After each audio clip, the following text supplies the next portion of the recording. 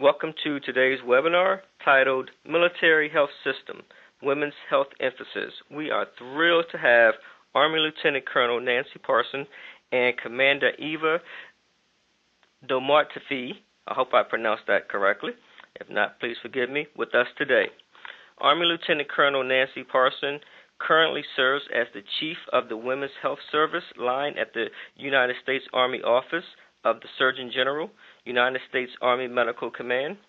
She holds a Bachelor of Science in Nursing from Eastern Kentucky University, and she earned her Master of Science in Nursing from Old Dominion University. Lieutenant Colonel Parson has served in a variety of nursing capacities throughout her Army career, including that as clinical nurse, assistant nurse, chief nurse, ROTC nurse counselor, and chief maternal child health, among others, and is operational Iraqi Freedom veteran. Also with us today, Commander Eva Domartefi has been a Navy Nurse Corps officer for 20 years. She has a clinical background in pediatric, neonatal, and ambulatory care nursing and is a pediatric nurse practitioner. Currently serving as the Action Officer for the Division of Women's Health within the Medical Operations Directorate at the Navy Bureau of Medicine and Surgery, where she is engaged in women's health policy development and quality improvement initiatives. Without further delay, I will turn things over to our first presenter, Lieutenant Colonel Nancy Parson. Good afternoon. I first want to read the disclaimer slide. The appearance of hyperlinks does not constitute endorsement by the Department of Defense of this website or the information, products, or services contained therein. For other than authorized activities such as military exchanges and morale, welfare, and recreation sites, the Department of Defense does not exercise any editorial control over the information you may find at these locations.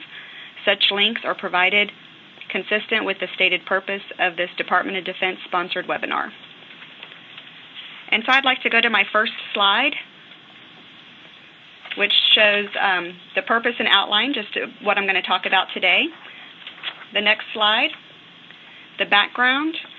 In February of 2012, the Army Surgeon General, Lieutenant General Horoho, commissioned a Women's Health Task Force to address unique healthcare considerations in a deployed and austere environment. From 2012 to 2015, that Women's Health Task Force worked on deployment-related issues in regards to our female soldiers. The task force concluded its work in May of 2015, and the Women's Health Service Line, which was also established in 2012, was created to be the enduring service to implement initiatives consistent with an operating company model across all of the Army Medical Command. From 2015 to present, the Women's Health Service Line adopts best practices that focus on women's health management to care for women in a coordinated, collaborated, and patient-focused manner. Next slide shows our mission and vision statement. The Women's Health Service Line shapes enterprise-wide services and policies that foster collaboration and emphasize standardization for the betterment of our staff and beneficiaries. The vision is to be a highly functioning team that places preeminent value on patient and staff satisfaction. Some of the key functions and responsibilities with the Women's Health Service Line include establishing strategy, policies, and measures of performance and effectiveness to reduce unwarranted variances across the enterprise. Our lines of effort focus on wellness, women's and newborn services to improve the health and readiness of our female soldiers. Next slide. Our current initiatives include breastfeeding and lactation support program, group prenatal care, standardized breastfeeding education, focus on improving the OB obstetric patient experience, improving the health of our female soldiers, family members, and retirees. And also we work in adjunct with Public Health Command for the Pregnancy Postpartum Physical Training Program. Next slide. Some of our women's health care services include many screenings for preventative care to include osteoporosis, mammography, cervical cancer, contraceptive counseling, and then the medical and surgical treatment for cervical, ovarian, and uterine cancer. And then that concludes my portion of the briefing, and I'll turn it over to Commander Domatofri.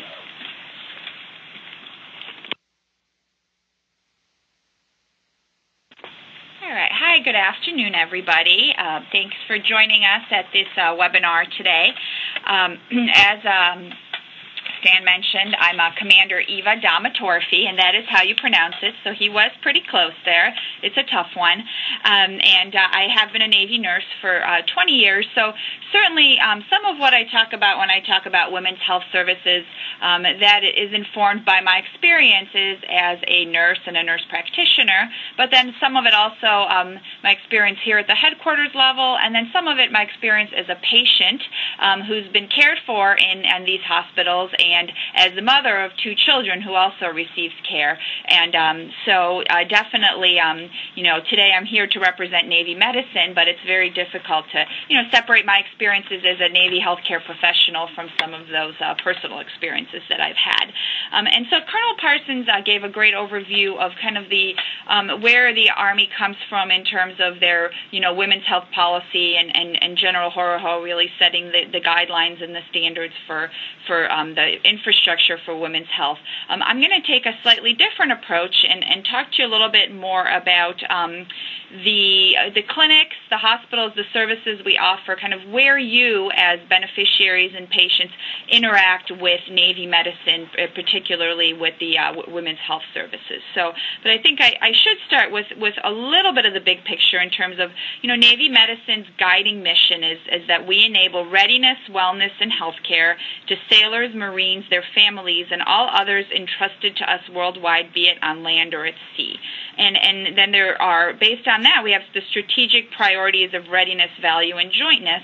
But at the MTF or the healthcare delivery level, what do we really care about in terms of caring for our patients is access, safety, and quality. And I'll come back to a few of those points as I talk about what some of our services are. So if we talk about, the deck plate or the clinic level where you interact as patients with the healthcare system, you are probably receiving care at a clinic or a clinic within a hospital or a hospital inpatient setting, or possibly on a ship or in a field unit. So the Navy does have quite a few hospitals in the U.S. and overseas, and obviously healthcare on numerous ships and in field units. But really our care is centered or in the patient-centered medical home, which is also the fleet-centered medical home or the marine-centered medical home. So most of you are probably getting your primary care services in one of these venues or one of these facilities, and interacting with a primary care manager. And in that arena, this is where you would receive many of your women's health services as it should be. And a lot of what we do in women's health has very much a preventive focus. So we don't necessarily have our own guidelines in the Navy. We follow clinical guidelines that are set forth by professional organizations. Of course, based on the readiness mission, maybe we do some extra things in terms of immunizations or more frequent physical exams to support the mission and to support readiness. But really the preventive focus for women's health doesn't change because you're a Navy beneficiary. So what services do we provide, and what services should you be receiving through your primary care providers or your medical homes? So that includes things like cervical cancer screening, so the pap smear, which most women are familiar with, testing for HPV and other sexually transmitted infections if appropriate, breast cancer screening, family planning, counseling, and possibly prescription or procedures, and then prenatal care. All of these can be provided within your medical home setting, although certainly some people do see a gynecologist or, an obstetrician in a separate clinic for some of it, particularly the prenatal care. And back to the quality, a lot of what we do, we measure and we monitor. are we providing the right kind of care? Are we providing it in a timely manner? Are we meeting certain standards? And I can tell you for sure that, yes, we are. We monitor what percentage of our beneficiaries are getting pap smears and HPV testing according to these national guidelines. And we monitor that through a program called HEDIS, and it's a very high percentage. Same with the breast cancer screening. So we are meeting the quality standards that are set forth by these organizations and offering you and providing you with the appropriate preventive care that you need, both through your primary care managers and also through the larger medical neighborhoods. And by medical neighborhood, those are all the entities that support primary care. For example, your primary care provider should be the one talking to you about a mammogram and doing a breast exam, but then the medical neighborhood supports that through the breast care center, through radiology or the surgical department. So we work together, the clinics and all of the different types of healthcare providers to bring you these services. And I did mention prenatal or obstetric care, and some of that is provided in your medical home, but certainly many of you have done or will seek those services through an obstetric clinic or a specialized women's health clinic. And we have 16 hospitals in Navy medicine. Half of them are overseas, half of them are in the continental U.S. that do provide inpatient OB services, and that means you can get your prenatal care and deliver your baby at that particular facility. And some kind of unique programs that we have that I could highlight, and Colonel Parsons mentioned that also. It's something certainly Army and Navy are very proud of introducing, is the group prenatal care centering, where you have the opportunity to have group prenatal visits periodically as opposed to just seeing a provider one-on-one. And a lot of patients like this very much for the community and the sharing experience in terms of the education and the shared experiences with other women who are going to be having a baby or delivering a baby around the same time as you. So it's an opportunity for not just healthcare but also relationship building and networking. Some other things in the obstetric community that we're very proud of certainly is our emphasis and our support of breastfeeding. Breastfeeding education, breastfeeding mothers down the line, and several of our Navy hospitals have earned the Baby Friendly Hospital Initiative distinction, which is basically an award or a recognition given to facilities that support breastfeeding, that have a standardized approach to breastfeeding, where all staff are trained in breastfeeding education. So we're rather proud of that distinction on several of our hospitals, like Naval Hospital Jacksonville and Naval Hospital 29 Palms. Another program we've introduced in obstetrics is with working with our anesthesia staff to provide nitrous oxide, which is an alternative pain management in labor to getting an epidural or spinal. And several of our hospitals are offering this as well, and it's been a big patient satisfier. And we're constantly looking for ways to change and innovate in order to, and a lot of that is based on patient feedback. Patients say they would like certain procedures or opportunities or services, and certainly we can't meet every single request or need, but there is a process by which we look into all of that, and some of these accomplishments that I mentioned were driven by what you, the patients and the beneficiaries, recommend or suggest to us.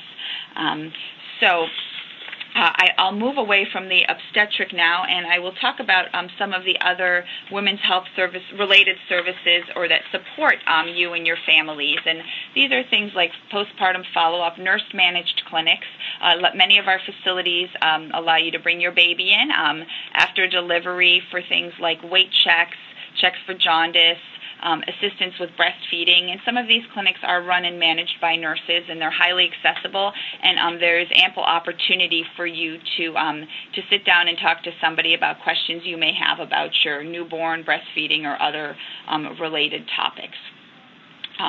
Another area where we really have a strong focus within women's health is in family planning, and that includes counseling as well as contraceptive prescriptions and contraceptive procedures.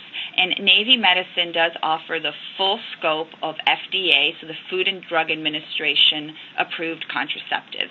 And so that's everything from some birth control pills, which many people are familiar with, to IUDs or Nexplanon, which are subdermal implants, which people are less familiar with but becoming much more common. So based on the stage in your life and your health care considerations, health care risks, we offer a type of contraceptive that's right for you, or at least the discussion and the education with your healthcare provider to decide if this is the right time for you to be starting a family. And so that is something that's available on ships, in clinics, and in hospitals, and something we highly encourage you to bring up with your healthcare provider if they don't bring it up. At the higher level, so we talked a little bit about what we have in our clinics and our hospitals, and how is all this managed or overseen, and that's done through the regions and the headquarters. So all of our clinics and hospitals fall under Navy Medicine West and Navy Medicine East, and they monitor the things that I mentioned earlier: safety, quality, and access. And then certainly at the headquarters level here in the Bureau of Medicine in Falls Church, Virginia, we monitor these aspects of care as well to ensure, like I mentioned earlier, that you are receiving high-quality, safe, and accessible health care at every facility that Navy Medicine has oversight over. So that's where I'll end my talk as far as the women's health services that Navy Medicine offers. And I think that the next step is opening this up to questions from the audience. So we'll go on a short pause here, and we'll take your questions. Thank you. We do have some questions that have come in. The first question reads, do you have any information available regarding menopause, including perimenopause? What can I expect when I'm in this time of life? So this is, once again, we're not necessarily here to put out clinical information or to provide medical guidance. However, yes, when you see your healthcare provider, that is absolutely part of the Well Woman exam, which is an annual recommended exam. And based on that stage or that time in your life that you're in, these are the discussions you should be having. And perimenopause and menopause is, a stage that all women do eventually enter. So yes, our primary care managers, our gynecologists, nurse practitioners, nurse midwives are well versed on this topic in terms of being able to provide anticipatory guidance, counseling, and if necessary, medication prescriptions or referrals based on your condition. Okay, thank you. Next question. When will home births and birth centers be a part of the women's health care for TRICARE? That is something that we would definitely have to get back with you on. I know that there are discussions in regards to some of those. In the Army, within Army medicine, we are looking at hydrotherapy inside the hospital, inside of our medical centers and Army community hospitals. However, the Army has not looked at providing home births at this time. Okay, thank you. Next question reads, if you are not near a base, how does a woman receive birthing classes outside of a hospital, example like Lamaze class and hypnobirthing, etc.? So if you are not near a base, you may be, so there's two answers to this. If you are geographically not located near a military treatment facility, you may be receiving your care through the purchased care civilian healthcare system, and those hospitals and facilities should be offering their own labor preparation classes like Lamaze, like breastfeeding, and so that would be deferred along with all of your other prenatal care and obstetric care to that civilian facility that is geographically close to where you live. If you are receiving care at a Navy or Army or military healthcare facility for your prenatal care and you plan to deliver there, but you live very far away from that clinic or the hospital, you certainly have the opportunity to participate in the prenatal courses that we offer, or you can opt to take classes on your own out in town at your own expense, keeping in mind that there are often in communities free classes available through organizations such as the La Leche League for breastfeeding, community networks for pregnant women or new moms. So there are often free options presented if you want to pursue them. Okay, thank you. Let's see. Baby-friendly hospitals. Is there a way to find out which hospitals are on the list via a website?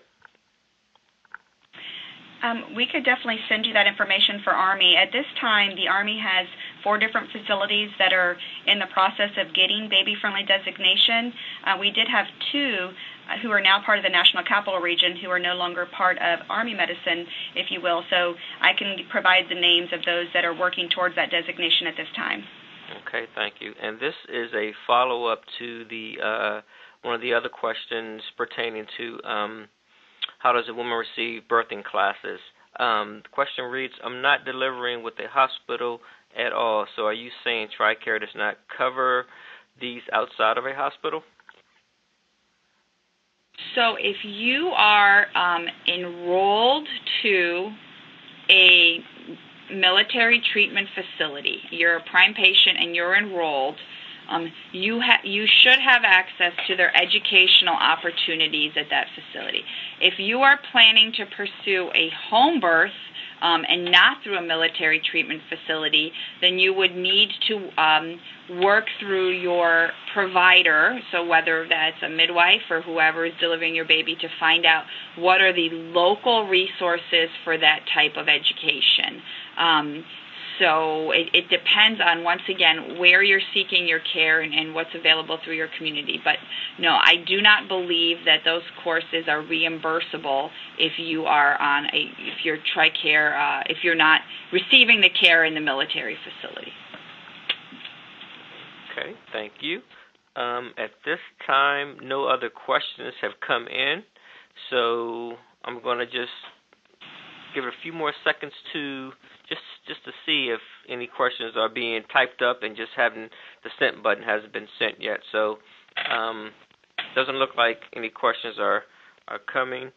So was there anything else you guys wanted to conclude with before we close the webinar? Yes, this is Colonel Parson. I just wanted to definitely thank Commander Domatafri for giving her explanation of Navy medicine. And one thing that I wanted to point out is here at the Office of the Surgeon General, we work together collaboratively, the Army, the Air Force, and the Navy. And many of our healthcare benefits, many of our services are identical in all services. And so some of the things that Commander Domatafri was speaking in regards to the patient care, medical homes, we have the same types of things within the Army. So I just wanted to point that out and make sure that you are aware that many of the services are the same, and we all do work together in order to ensure quality and safe care for our patients. And our clinical practice guidelines and everything that we do inside of our military treatment facilities are based on the national standards, and we're always looking and measuring so that we can ensure that we are providing the best care for our beneficiaries. Okay, we did have 2 other questions come in, so I'm going to go ahead and address those. Do you find discrepancies between services for active members and retired members? Is this being addressed? Do we have a wrap around services? So if a woman is diagnosed with cancer, does she also have the chance to meet with a psychotherapist or support groups? So I think that's 2 different questions. So Stan, would you mind repeating the first one about the active versus retired? Sure. Do you find discrepancies between services for active members and retired members? And this is Colonel Parson. In regards to services, services are available for both active and retirees. It does sometimes depend on where you are enrolled to ensure the availability for the retirees.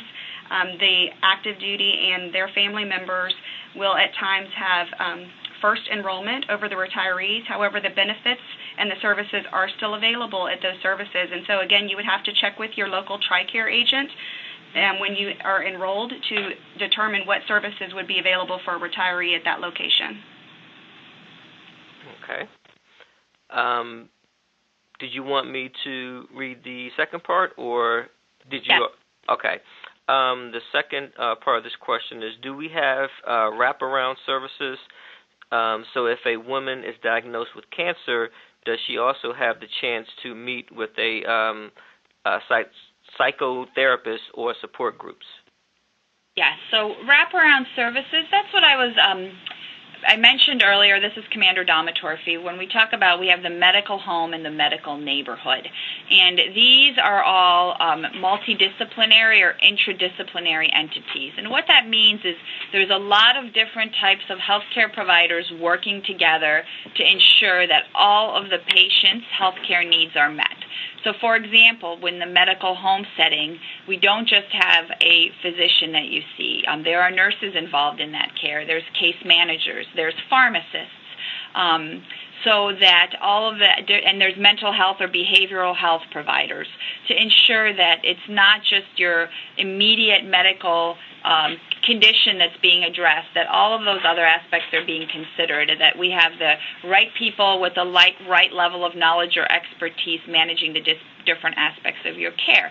When we expand that to the medical neighborhood, so that's not just the primary or the patient-centered medical home, that's all of the different specialties at that particular facility or even within the local community that work together to support the care of that patient. So when you mentioned cancer care, absolutely. So when a diagnosis of cancer, you're not just seeing an oncologist. You also are probably working with a care manager. You have the option for, individual counseling, mental health counseling, psychotherapy, group care. You may be working with a nutritionist to meet those needs as well. A pharmacist may be involved in managing medications as part of that cancer care and other medications you may be on. So it's that medical neighborhood approach where many different people and specialties work together to ensure we're meeting all of the patient's needs. Okay, great. The next question reads, is there someone I can contact for home birth questions and coverage, a specific advocate contact? I'm 31 weeks pregnant and still getting the runaround in regards to coverage and services. I'm a spouse and a provider and still constantly getting dead-end answers. So if that question can be sent to the website, the MOS webinars at militaryOneSource.com, then we'll be able to provide you some additional information for that question. Okay, great. Thank you. At this time, we have no more questions that have come into the platform.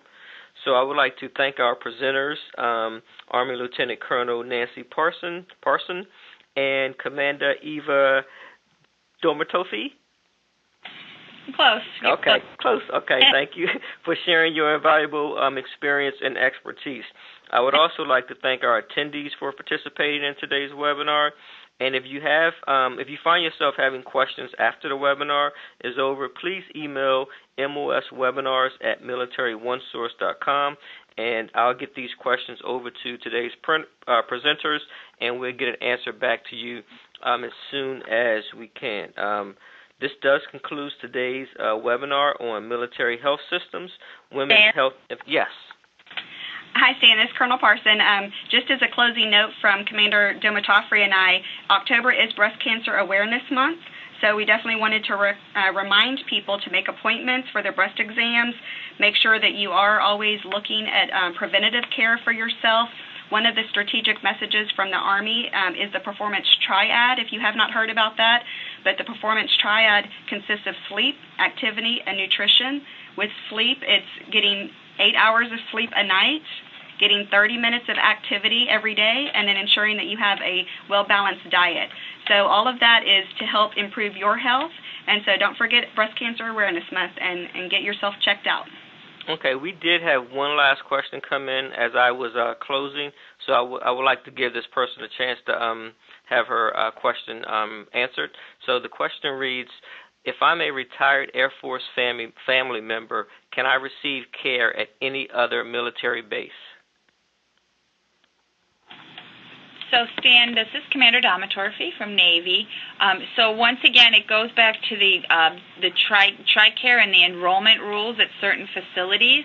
So, yes, increasingly, more and more of our facilities are tri-service, meaning we have providers there from the different services, and we have patients from different services, both active and retired. However, as Colonel Parsons mentioned, some of our facilities, particularly the smaller ones, do have enrollment caps, where we need to prioritize active duty and active duty family members who are stationed in that area as the kind of the first right of first refusal for enrollment.